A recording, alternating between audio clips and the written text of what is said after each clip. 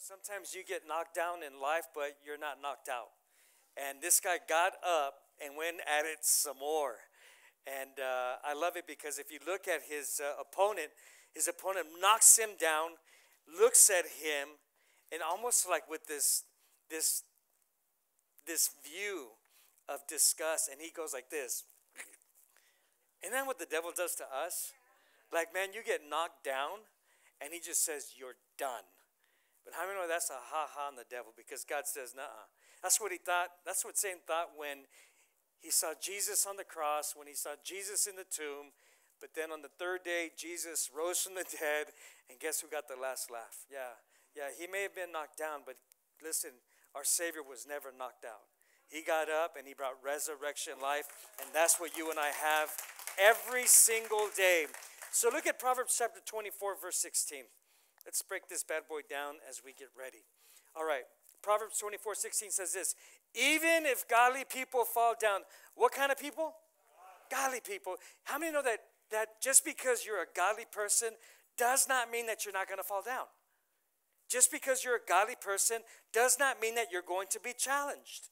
Just because you're a godly person, go to church on Sunday, you're here at the 8 a.m., you lift up your holy hands, you worship God, you sing to God, just because you are pursuing Jesus does not mean you will not be knocked down in life. You're going to be knocked down.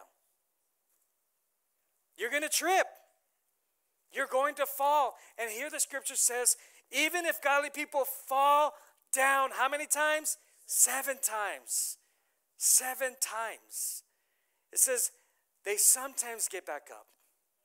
They'll hopefully get back up. We pray they get back up. For some people, it is literally a prayer like, Father, please help them shut up and get up, right? But it says they always get up. And we have a moment where we feel like the guy that we saw there who's laying there, and he's in shock. He's in shock. Have you ever been hit with life and you're just in shock? Our church is going through that right now. We are in shock.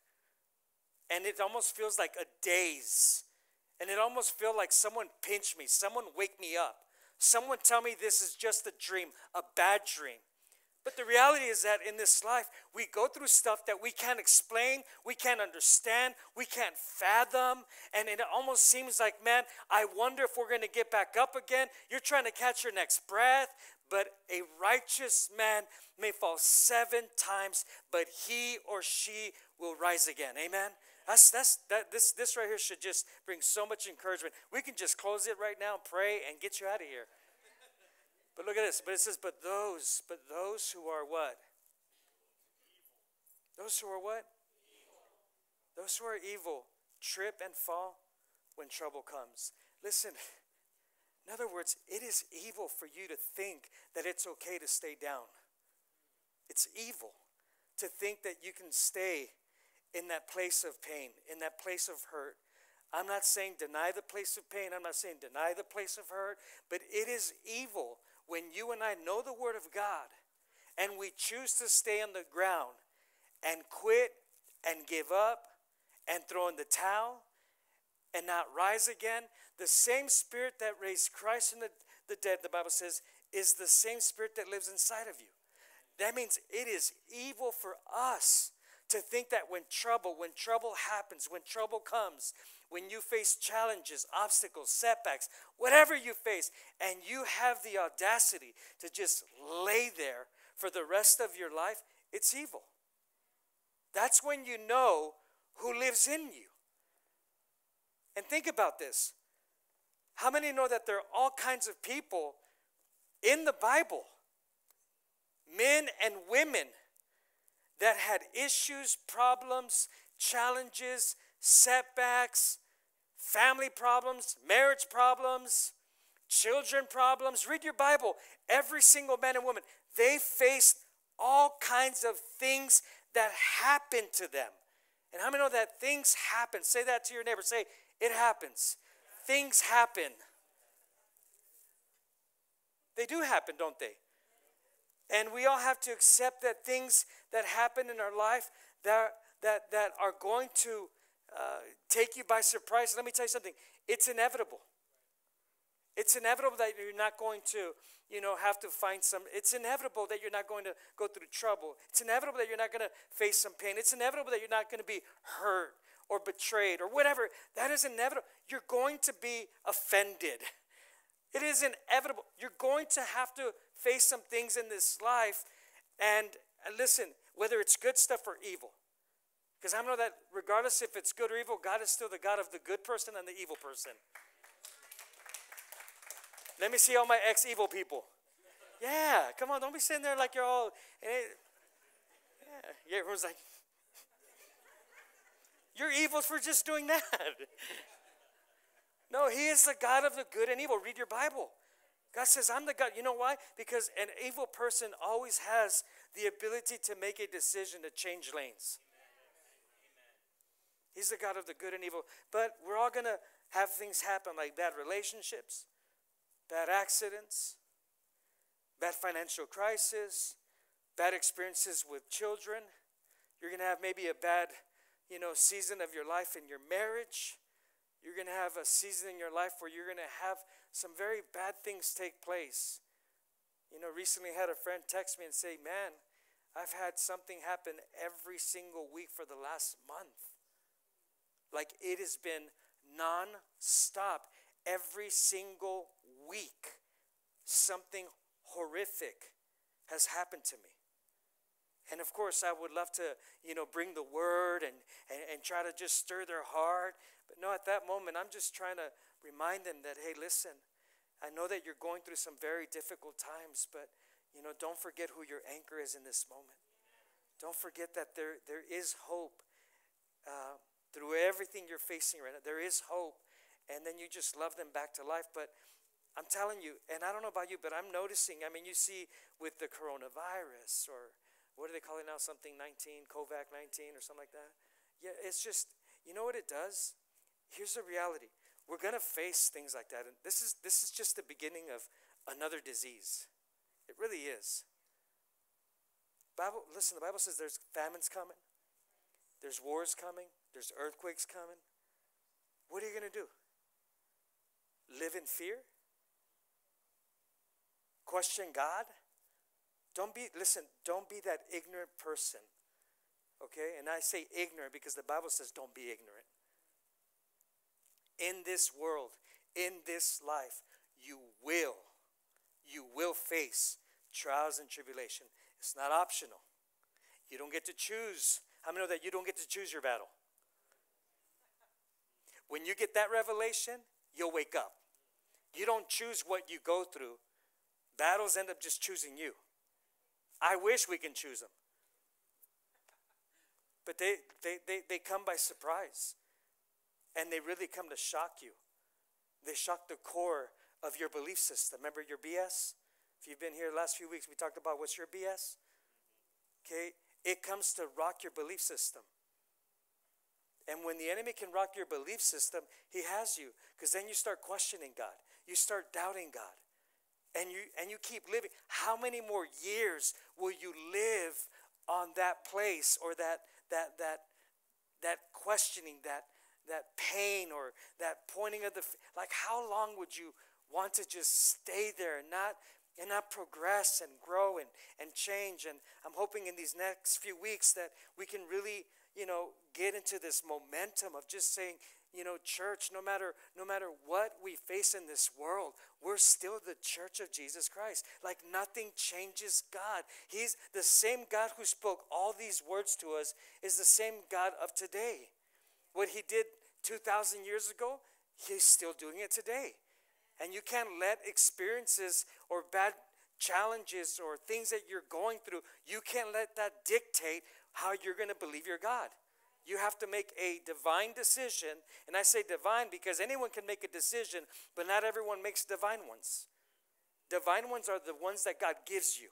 God gives you an outlet. God says, I always give you a way out. And that's a divine decision he's helping us to really get a hold of in these next few weeks. So sometimes you're just not going to understand why things happen. And trust me, I have found myself in that place plenty of times in this walk with God where I just don't understand. And I think that's the hardest part is trying to make sense of what happens to you. That's the most difficult challenge. And but what I've learned in the last 23 years of walking with God is that, because how many know that not everything that you've gone through is someone else's fault? And see, we always talk about what the devil does, but we often don't talk about, but what did you do? What bad decision did you make? What poor choice did you make? Amen? It's true. We want to blame the devil for everything we experience. Let me tell you something.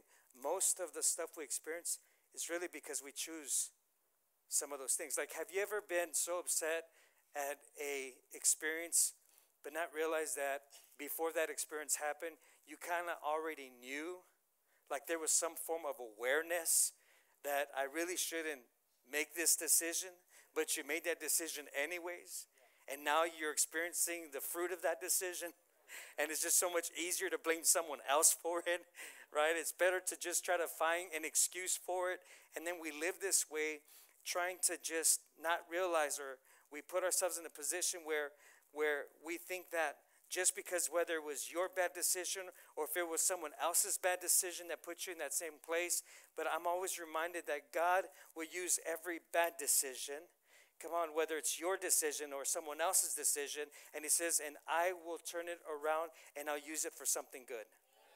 That's where we can bring joy back into our life. Every bad decision, God can use that horrible situation and use it for good. And I know that because God is always looking to repurpose everything we experience. And I'll explain this to you, what I mean by repurpose. He will repurpose your falls for a greater purpose. Let's just take water baptism. I know that we always think as water baptism as this religious ceremony, which in some way it is a religious ceremony, right? It's symbolic, it's religious because it's something we've been doing for 2,000 years, right? But I think what Jesus was trying to do in that experience, he was trying to show us that water baptism is something that he uses to repurpose your life for your destiny. It was so important for him, for you and I to see this and read this in the scriptures, that he himself was baptized. He was water baptized. Why? Think about it. He went from being the person they called, Mary's son, to now he's Jesus, the Savior of the world. So God is trying to repurpose our life, our past. What's the purpose of sins? It's a symbolic symbol of the forgiveness of what? Sins. It's a symbolic symbol of your past, failures, setbacks, all these things. And then he will repurpose. You go under that water, which represents what? Your grave. Come on, he says, it's time to die to those places, Mauricio. It's time to go ahead and give up some of those old ways of thinking and being. And then what does he do? He brings us up with new life, resurrection life, right? So it's symbolic. So think about this. Every bad decision, everything you and I have experienced, God wants to reuse it, repurpose it for a greater purpose to get you to your destiny. And listen, right now, maybe you're in a place where you still can't understand why you had experienced what you experienced. But let me tell you something, and I can say this from many experiences. I have learned that maybe whether it was 6 months or a year or 2 years later, I finally understand why that happened. Or I at least get, some peace of mind just saying, well, you know what, praise God that actually did happen, because it made me a better person. It made me a stronger person. It made me a wiser person than I was then. And seeing that's the whole purpose of repurposing what you and I go through. Are you guys getting this right now? Okay, the second reason, the Bible says, I will turn what the enemy meant for evil. See, I'll turn whatever the enemy meant for evil, and I'll use it for your good. In other words, if you stay stuck in the reason, you'll never get the revelation. And God is all about the revelation of what he wants you to understand. You know what our problem is? We always want to know, give me a reason why. Well, why did that have to happen? Well, why did that person have to die? Well, why did that have to, why did I have to go through that? Well, why did I have to get abused? Well, why? And we can live with that excuse. And I'm not trying to be, very hurtful. I'm not trying to be, someone that's trying to cause you more pain. But here's the reality. If you read your Bible, Jesus was the most loving, compassionate Lord and Savior. How many would agree to that?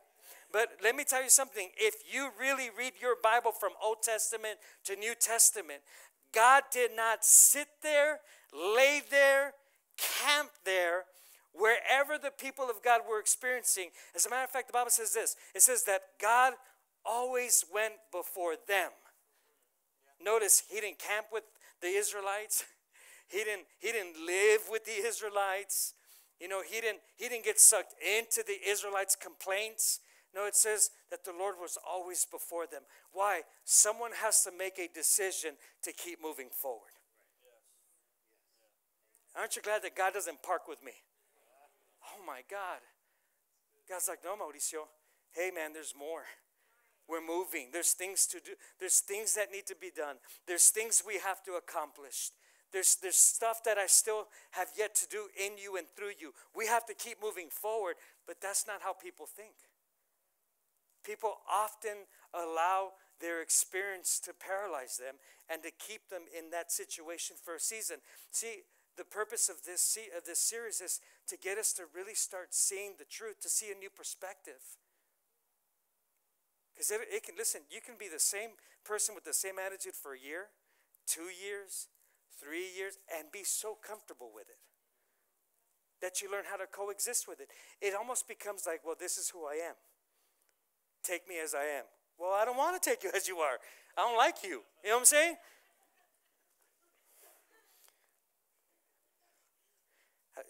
Look at your neighbor and say, God doesn't have to give you a reason.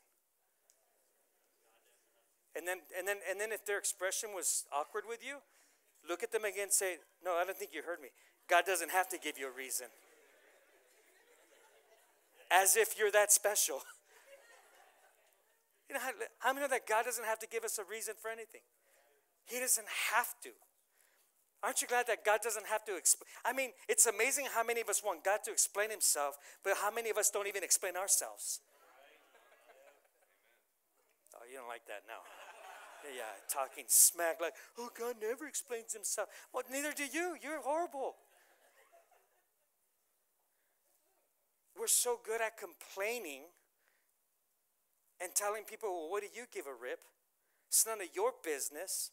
But yet you expect God, you put God on this pedestal of, you better give me a reason. God doesn't owe you or me any reasons. The only thing he owes us is his peace. That's it. He gives you peace. He gives you joy.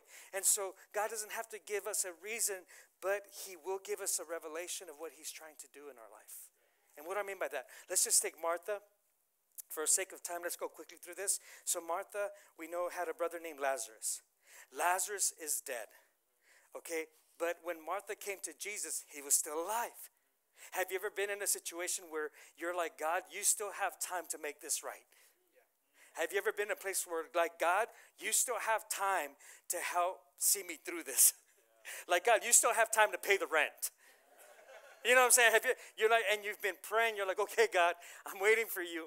I'm waiting for you. You still have time. You can still turn the ship around. You can still turn this situation around for good. Come on, God, this is an evil moment. Come on. This is where you can apply that verse, that you'll turn all things that are evil for my good. Okay, do some good stuff right now.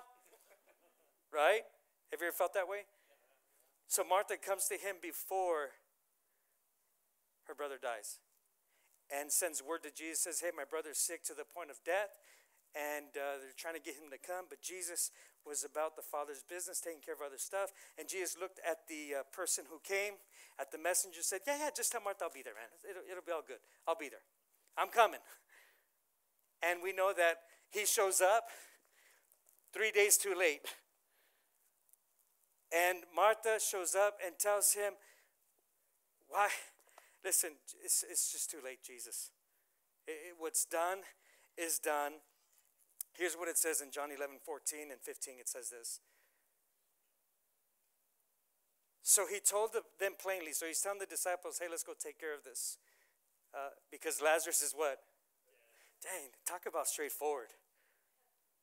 If you read the verses before this, Jesus was trying to be kind, and they couldn't get it. He was trying to explain to them. He says, hey, let's go because, you know what, our brother Lazarus is asleep. And the disciples, you know what they said? They said, well, it's okay. We can just keep taking our time.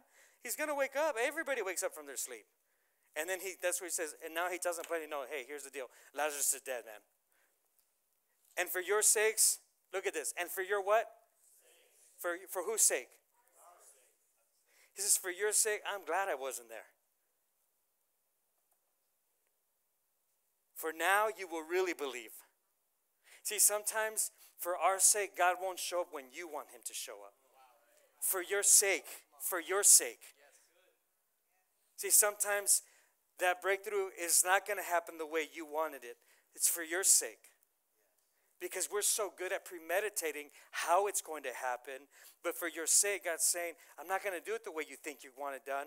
I'm going to do it the way I'm going to do it so that you can start believing me. See, you only believe me when I show up on time. I'm only God for you when I do what you ask me to do when you want it. But for your sake, I'm going to show up 3 days late. Why? Because when things are late, it really begins to bring out the real you. And it'll check you. It brings out the real attitude. It brings out the real faith. It brings out the real trust or mistrust. It brings out the real you. And so he says, I'm glad I wasn't there, for now you will really believe. Come, let's go see him. And so Jesus, obviously, he allows this moment to happen, whether it was the devil that killed Lazarus or whether it was Lazarus eating poorly. Nobody knows why he died. Okay? It could have been that the enemy came to destroy him. Or it could have just been that Lazarus was always just not taking good. Maybe he was just working so hard. Maybe he had a bad cold. Maybe he had, the flu and just didn't. Nobody knows, but who gives a rip? It doesn't matter what happened or how it happened. What matters is that we have a God that has compassion and wants to help. And so here you have, a bad situation, but Jesus is saying, but I'm glad I didn't come for your sake because I want to repurpose this pain for you. And we know that he tells the sister, remove the stone. And the sister looks at Jesus. Martha's looking at Jesus. Man, Lord, Jesus, if we remove this stone, it's going to stink. And some of us right now, we have some stink. We have some stench in our life. The stench of sin, the stench of compromise, the stench of things, attitudes, mindsets that don't bring God any glory. But how many know that just reading this story of Jesus showing up on the scene of something that is dead for 3 days, he's still willing to say, move that stone. See, Martha couldn't handle the stench, but Jesus can. See, you can't handle your stench, but Jesus can. And he says, remove that stone. So they say, man, just do what he says. They remove the stone, and all of a sudden we hear the powerful words of Jesus. He said, Lazarus, what? Come forth. And he came forth, and then he tells them to do what? He said, unwrap him. And you know what he says now? After he says, unwrap him, because obviously in those times they would mummify you. And he said, unwrap him. Now let him go. And see, that's what God wants to do with you and me. He wants to unwrap us from that place of staying down too long and heal us so that he can then release us into destiny. That's what he wants to repurpose your stench. He wants to repurpose your pain. He wants to repurpose whatever loss, whatever experience has been holding you back for way too long. That's what God does. I love this. And isn't that just like some of us, we feel like we can't remove our stone because we failed. We can't remove our stone because we deserve it. Sometimes the decision you made is what got you there to begin with, and now you have so much shame that you stink. And some of us do know that it's your fault. You got you there. But whether you got you there, or someone got you there, or the devil got you there, God is saying, remove that stone. I know how to get you out of there. It's not too late. Don't be that person who says it's too late. This can't change. It won't change. Like, you got to stop that madness, that mindset. I love this. Look at John 11:45. Look, there's another reason why Jesus showed up late. Look at this. After he raised him from the dead in John 11 verse 45, just a few verses down, it says, and many of the people who were with Mary believed in Jesus when they saw this. What happened? They saw what happened? This. Listen, whatever happened to you, whatever's happening to you, it is going to bring many people to a place of believing the God that you serve. Believing the God who delivered you. Believing that when you go through stuff, you know the only one who gets the glory is God. Because even you and I can't explain how we've come this far in the natural. But if you're a righteous man, if you're a righteous woman, and you have fallen, the Bible says you will get back up. Though you fall 7 times, you know how to rise again. Why? Because this one thing I believe, that regardless of whatever it is I'm facing, God knows how to bring me back to life.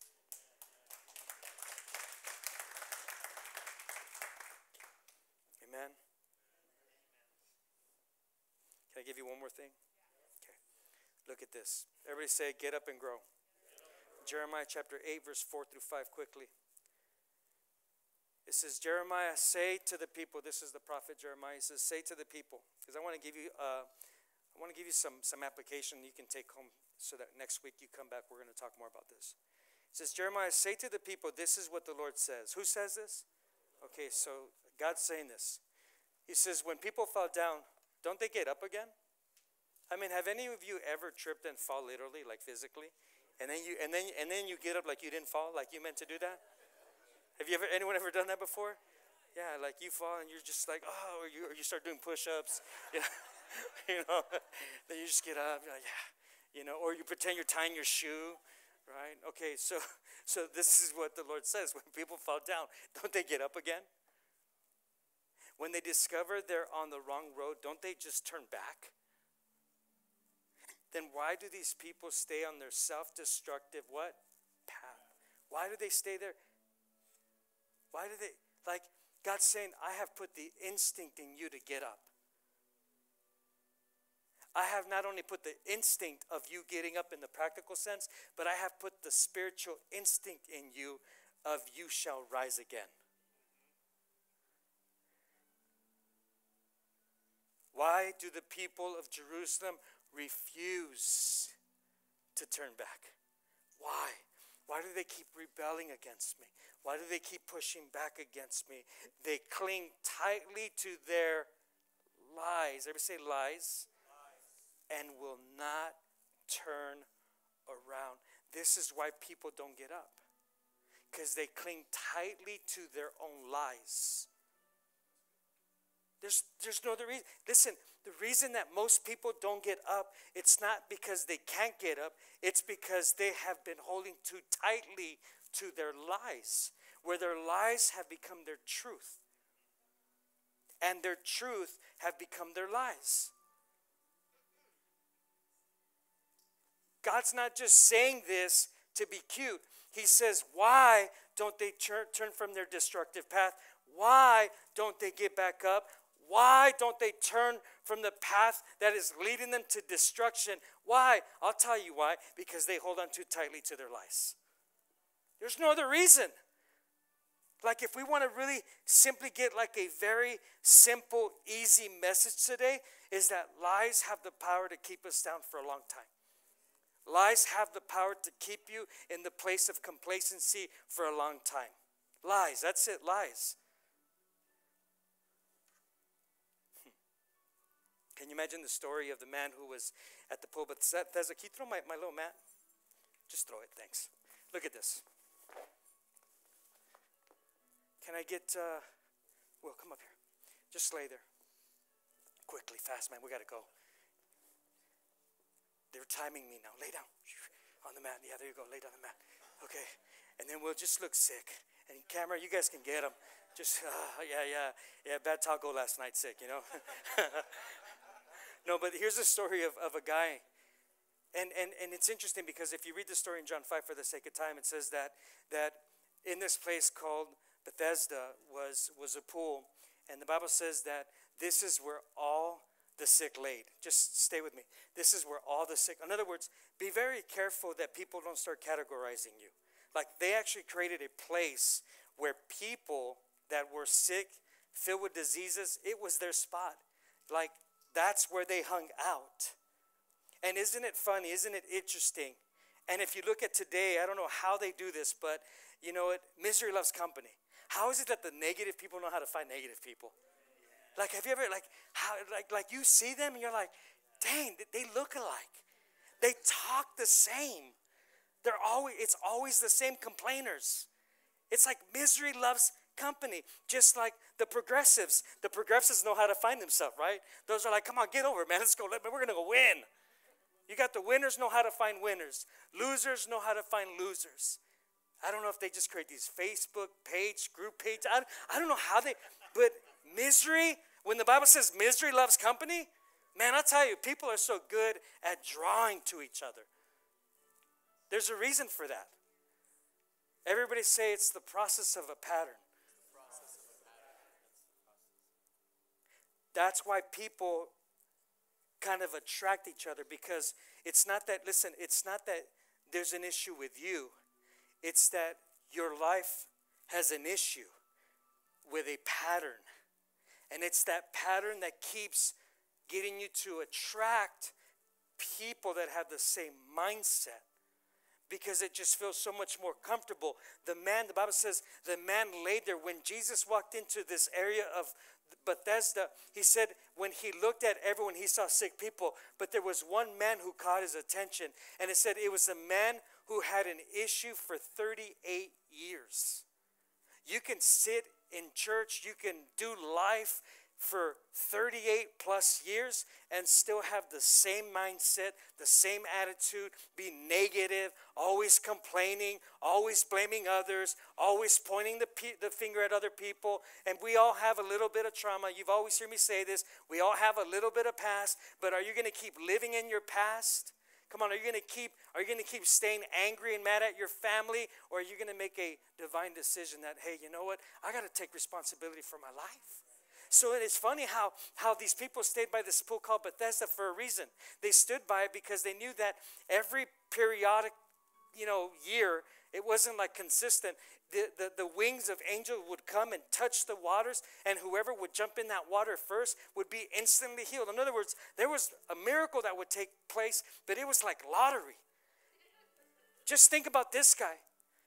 After the first year, I'm sure he was hopeful. 5 years, still hopeful. 8 years, still hopeful. But after a while, he got so comfortable with being on this mat. And the Bible says that he was on a bed.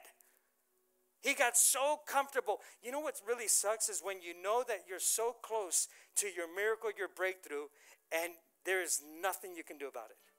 That's the worst part. I mean, this man, because when Jesus showed up to him, Jesus asked him one question. Do you want to be made whole? Do you want to be healed? And you know what his response was? He started giving him every single reason why he couldn't be healed, why he couldn't change his circumstance, why he couldn't change his life, when he literally missed the revelation that the one who was asking him, do you want to be healed, was the one who can heal him.